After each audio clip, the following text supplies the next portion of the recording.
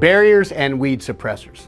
Hello everyone. Are you protecting your investment? How about your client's investment? If you're going to be removing natural grass when placing synthetic turf, I recommend placing weed barrier and/or pre-emergent granules to prevent any vegetation from creeping up through drainage holes and the edges around the hardscape. If you ignore this, it can definitely destroy your beautiful installations. Polyspun fabric is commonly used to prevent weeds and other vegetation from sprouting up through your installation. If there is a large volume of regrowth, this may cause lumps under the turf and mirror through the surface. I recommend a high quality fabric that is permeable, allows nutrients to pass, and has a 20-year warranty. Often weed fabric cannot prevent weeds or other vegetation from popping up near the edges of the hardscape.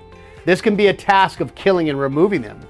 I recommend spraying an organic weed vegetation killer, which may need to be repeated. Here's a method that you could do to prevent edge weeds. When all the natural grass is removed, excavate a small trench around the perimeter of the hardscape with a claw hammer, sprinkle pre-emergent granules into the trench, and then complete your grading and compaction. This will prevent weeds from ever thinking about popping up.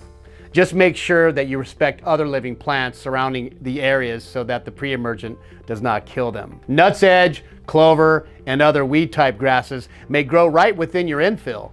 When they reach the drainage holes, boy, they could bury themselves deep. To get rid of these grass-type weeds, you will need to get to the root of the problem. No pun intended. In cases like this, you may need to flush the entire installation with an organic nutsedge killer and reapply if needed. Gopher screen. Gophers love to dig. If you're looking to install synthetic turf and have gophers, you must be aware. I had a client who had a gopher destroy his entire putting green due to the gopher trying to get out from underneath the turf. I recommend placing a gopher screen in all areas where gophers and varmints are present. A gopher screen is a metal screen that is used to keep gophers from digging and damaging ground surfaces. Mushrooms and synthetic turf.